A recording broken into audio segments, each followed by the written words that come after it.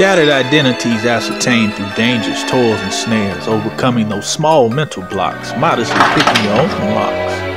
A message from a special someone, being an acrostic notation, allowing apologetic accidentals to enter, while bruised emotions and suffocating wounds listen at your door, peeping in on you to see what you are doing, trying to gather useless chatter. That is why and what you hear from fools just don't matter.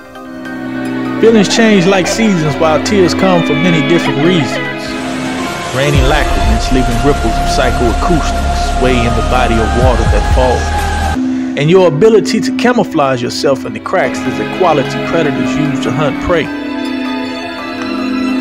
Trying to be original in this recycled world of thought is the effort that takes a lot to create a circle of happiness. And man, this season of hard knocks is truly incredible.